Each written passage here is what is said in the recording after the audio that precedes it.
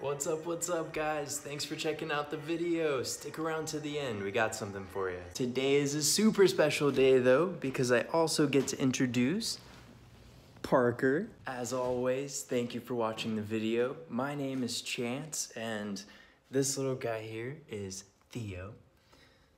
Tuckered out from a long day of playing. Finds himself in the weirdest places, I swear. Let's get this video started.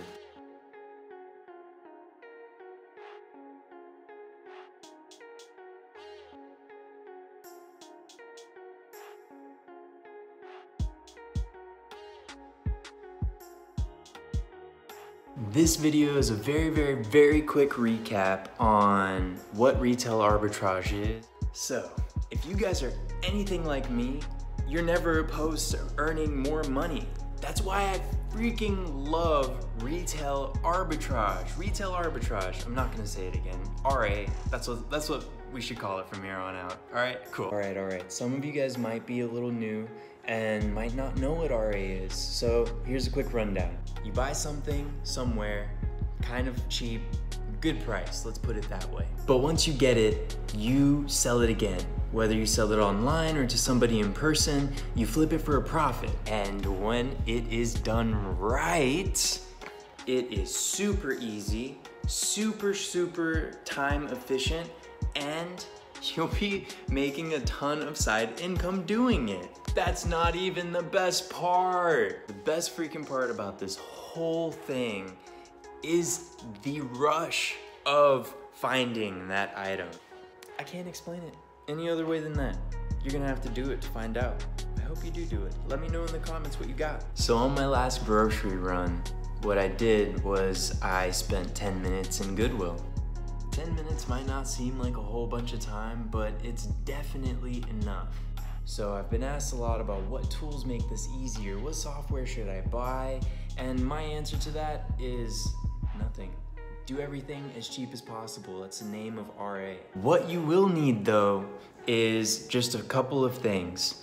$21, the eBay app on a phone that has internet service, and 10 minutes to shop, 10 minutes to clean, 10 minutes to post. 30 minutes per run, that's all I give myself. Now that being said, let's talk about what to look for. If you're new and you walk into Goodwill looking for something to sell, you might get distracted by all of the clothing and everything there.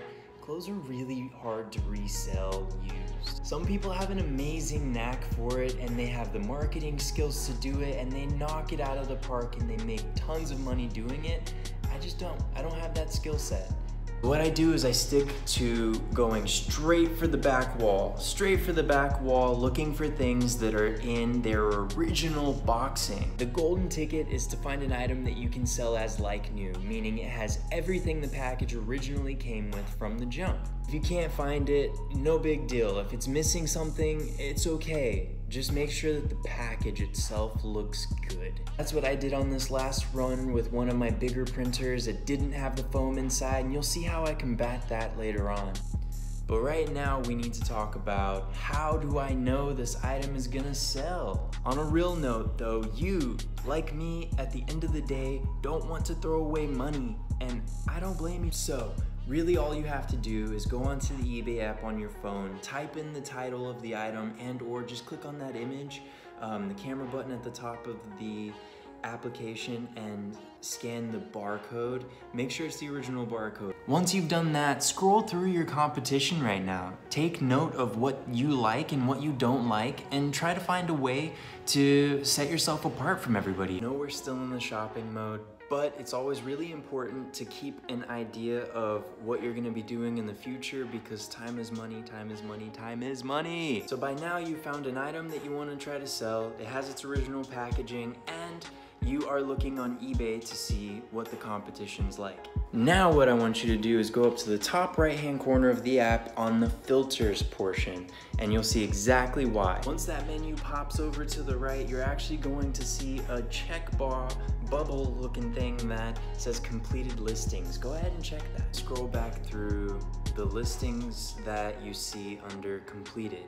Take note of how long it takes and how many tries it takes to sell that item. If the first thing that you see is your item and it's been sold, and they're sold in relatively tight niche group of dates, like within a week or so, you know you're on to something. If not, it's not the end of the world. You just might hold on to the item a little bit longer before you actually sell it. After you've scrolled through that, go back over to that filter tab and slide that over to the right and click sold listings right below completed listing. All this is gonna do is make it easier to know how frequently these items get sold, so I pay attention to the date and the price, and I look at the images of the items that actually did. If I'm seeing more green, more sold items than red items, I know I'm on to something, and that's kind of the end of it for me. It goes in the cart and I'm on to my next item. Alright guys, I really appreciate you sticking around to the end, and as I promised, this is gonna be some really helpful information on how to make sure your profits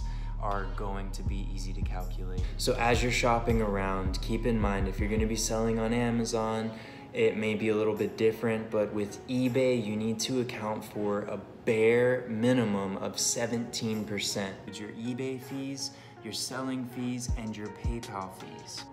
On this very last haul, I started off with an investment of $20, a little over that. Check out the receipt, it's like under 22, because I did end up donating or rounding up to the Goodwill charity. At the end of it, I'm selling my Brother printer for $74.99 after buying it for $8.99 after the 2% discount Goodwill gave me for giving them my phone number. The HP printer, on the other hand, is selling for $45 right now, and I bought that for $8.99 after the discount, plus I bought a cord that goes along with it, and I spent $1 on that to put me at that $20 mark so that I can get that extra discount. The next big thing with retail arbitrage is that every 1% counts. So I've got a credit card that I use solely for retail arbitrage. It gives me 2% cash back on every purchase. Plus, the beauty of Goodwill is that if you go into a store, spend $20 or more,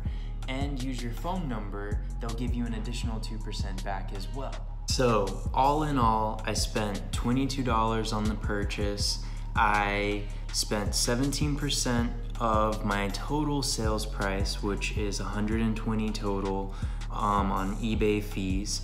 And then I have a business account on eBay, so I can also promote the listing, and I've promoted them for 10%, 5% a piece, which is going to be a total of $32 in fees. And that leaves me with $85.80 for 30 minutes of work, which is $171.60 an hour working from home. Well guys, that about does it. Thank you so much for sticking around to the end of the video. As always, share what your thoughts are down and below in the comments section. Don't forget to give us a thumbs up, and if you hit that subscribe button, you'll be in the loop for all of our upcoming videos. A full in-depth RA video is going to be the next on my list. If there's something that you want to see or questions that you have, like I said, leave them in those comments and I will definitely address them as soon as I can. Also, don't forget to take a look at our social media accounts, Instagram, Facebook, Pinterest, and see what all the hype's about. We've got thousands of people interacting with us and constant giveaways going on. So don't miss out on the neat stuff that's to come, and I definitely look forward to seeing you guys soon. Take it easy.